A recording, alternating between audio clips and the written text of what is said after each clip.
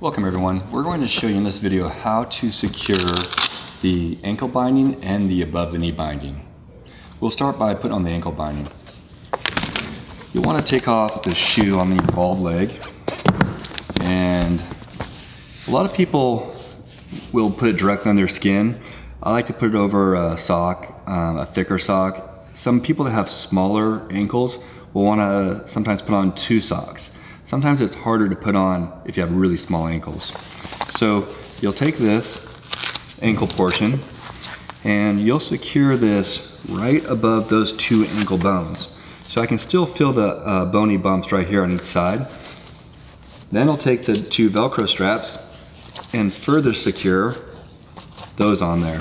So you can see that the metal hook is in line with my Achilles tendon or my calf. Once you have that on, then you'll take the above the knee portion.